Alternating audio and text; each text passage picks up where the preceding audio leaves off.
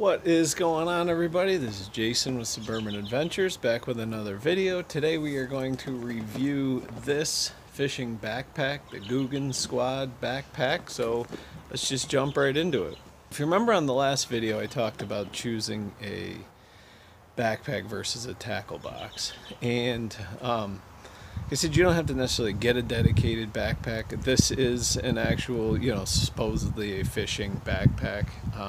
So I'm just going to go through and review it and talk about it. My son Tucker actually got this for Christmas, and so I'm just going to give you a little overview of it and tell you what I think about it.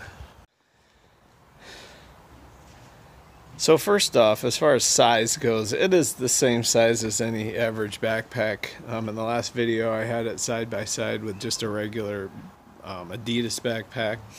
But one of the things that I do like about this is it's got all sorts of storage. It's got these two zipper side pockets. There's one there.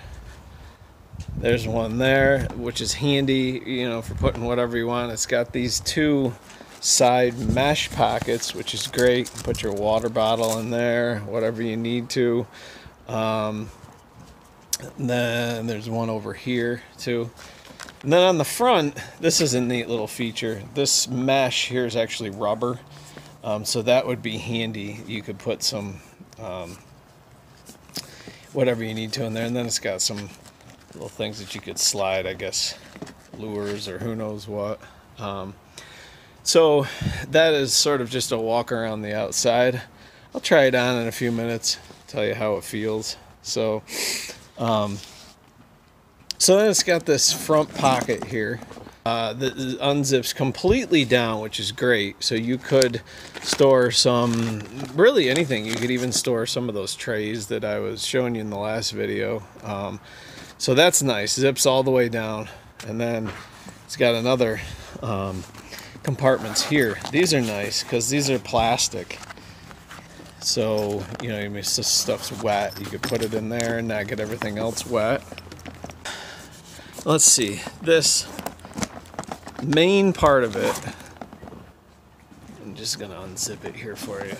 So the other thing I really like about this is the main part of it actually sort of zips and opens in half like this.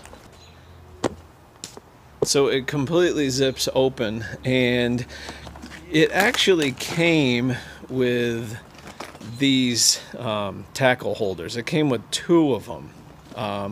And they're actually really nice. They're better quality than the ones that I bought. I like them because they kind of got like a cool feature here where you can measure your fish there. So it came with both of these, and then I'll just show you, pop these open. And Tucker's got his lures in there. He likes his frogs, you can tell there.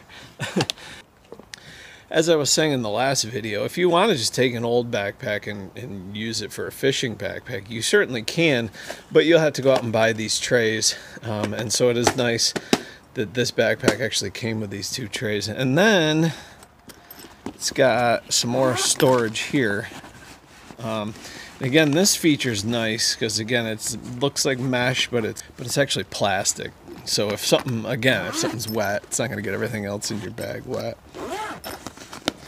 Now, I can't really speak to how sturdy it is or how well it's going to hold up because he just got it for Christmas a couple months ago, and I think he's only taken it out once or twice.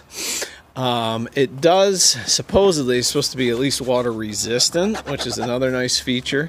As I was telling you that my backpack, it's going to get wet, but this is supposed to be water resistant.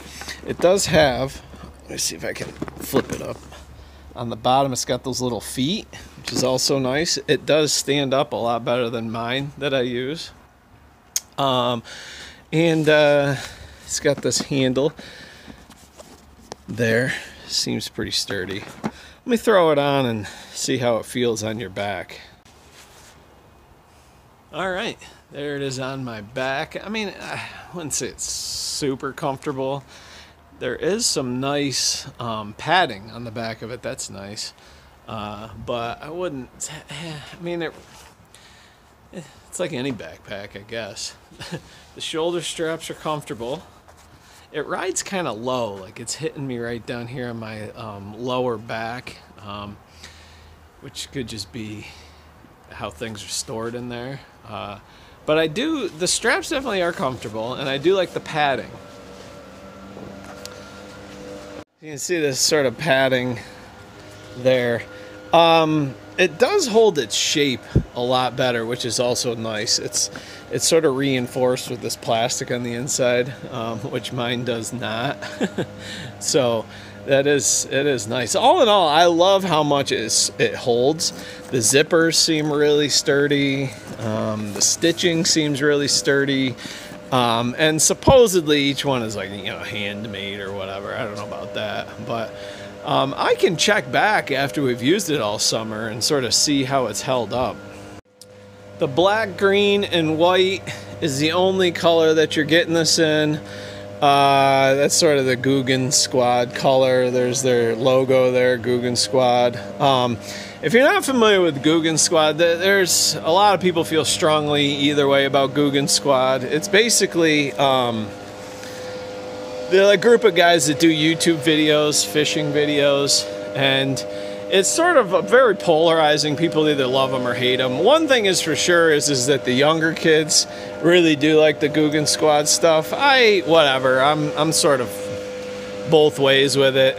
I like some of their lures, some of them, I'm so on. Now, let's talk price. This is currently selling at Dick's Sporting Goods for $120, which is very steep, I would say. I will admit that this is very steep. Right before Christmas time, they were running deals on these, and you can get them for like $70. So I think that for $70, I think that's not a bad deal. There's other companies that make these fishing backpacks that are probably a little bit cheaper. But for everything that you get with the trays, which could run you anywhere from $8 to $10, and it seems to be very well built, I would say that I think 60 to 70 is reasonable. I'm not sure if I would say it's worth 120. So all in all, you'll probably see us this summer with Tucker on this on his back. He switched from a tackle box to a backpack just for the sort of the flexibility of being able to have both hands free. And so we'll see how it holds up. So feel free to comment down below if you have had one of these for a while, how it's worked out for you. And or if you have any follow-up questions about it, anything that I forgot to cover. Okay guys, well, I apologize for the leaf blower in the background there. That's part of living in the suburbs. It's a suburban adventure.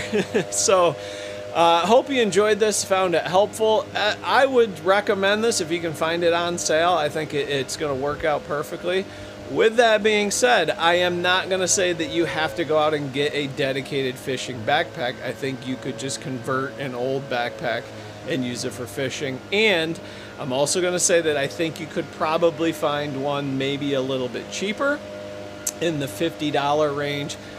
It's not Googan Squad. Part of it is you're paying for the Googan Squad. But like I said, my son got this as a Christmas gift. So let me know if there's any other gear that you would like me to review.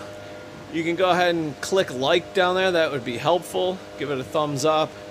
If you're not a subscriber, you can subscribe there. You can check out more videos there. We really appreciate it. Thanks for watching, everybody. We'll see you next time.